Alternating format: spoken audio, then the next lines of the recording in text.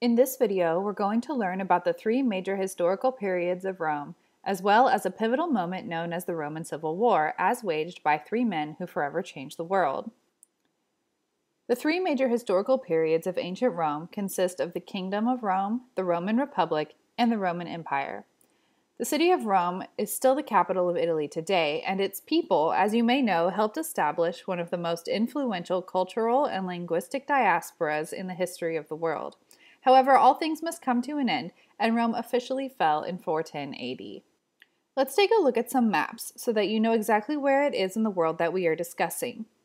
Here we have the United States, which hopefully you recognize.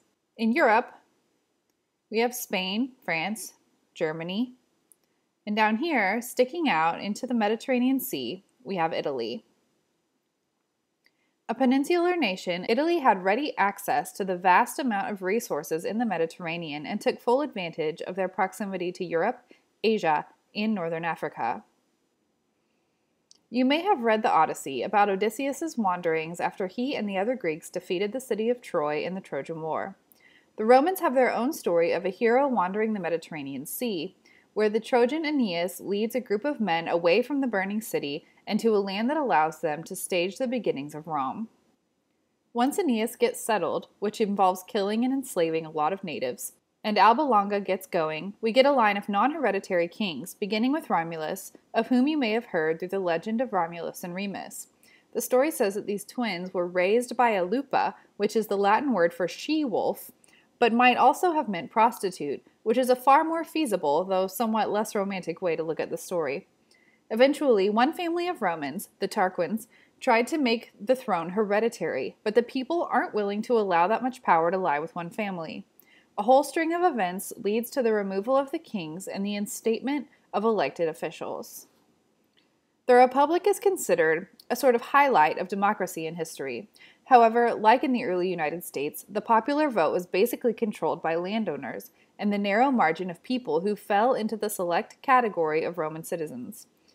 One notable feature of the Roman election process was that officials could not hold office for more than 1 or 2 years, and then could be re-elected for non-consecutive terms.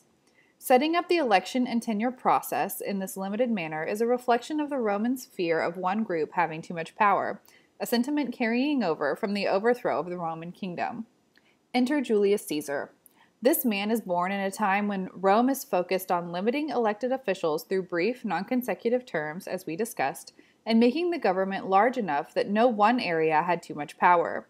Luckily for Caesar, he was a talented general and a statesman in a culture that celebrated military victories and intellectual savvy. Rome was constantly at war with its neighbors, looking to expand its territory and sitting on the brink of a shift to empire. Such ambition and a national mindset gave Caesar the opportunities he needed to ascend in the social, military, and political ranks. So, this man Julius Caesar won a consecutive series of victories over a long-time threat to Roman peace of mind, the Gauls. He also held the highest elected position of consul, only 2 of which were elected each year. Along the way, he aligned his politics with 2 men, Crassus and Pompey, who held sway over financial and popular aspects of the Roman people. If you didn't know, many of the most important events in politics take place outside of the public eye. These 3 men, Caesar, Crassus, and Pompey, ended up thrown together in positions of power such that they were able to run the government unofficially, so that political and military decisions worked in their favor. This is also a sort of corruption we see in politics today. Wealthy and powerful people behind the scenes sway events to work for their own agendas. And, just like with the series of Roman kings, nothing lasts forever. The death of Crassus created a power vacuum within the triumvirate. While Caesar is away at war, Pompey begins spreading rumors about Caesar. Caesar, having many allies, hears of Pompey's subterfuge and decides to return to Rome with a standing army in order to obliterate Pompey's power. The reason that entering Rome with a standing army is a big deal is because the Romans had declared the Rubicon River on the border of Italy to be a sort of line of peace, where generals were required to disband their ranks of soldiers so as not to appear to be marching on Rome. However, Caesar defied this tradition, maintaining his army and marching on Rome. A civil war is any war where a country fights against itself, and that is what happened with Rome. Pompey fled to Egypt, where Caesar's young relative Mark Antony beheaded him, and Caesar was celebrated as victor.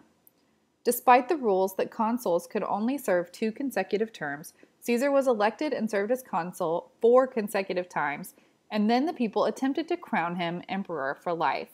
However, the men in power realized that they were reverting back to absolute rule and felt that that did not bode well for their profit margins or influence. Thus, they assassinated Julius Caesar, but underestimated his ally Mark Antony, who was later crowned emperor as Caesar Augustus. While the elected portion of the government still ran, it was more of a figurehead for the sake of popular peace of mind and maintenance of tradition, rather than a body with real power. Arrogance overtook the Romans and their spread throughout the known world. While they were busy spreading Roman culture and conquering Europe, they were also having a harder time managing outlying colonies. As more Roman soldiers left Rome to defend Roman colonization efforts, the city itself grew more vulnerable and fell to northern tribes. While the Roman Empire itself ended, the legacy it left and the role that the Roman Civil War played in its rise and fall are invaluable.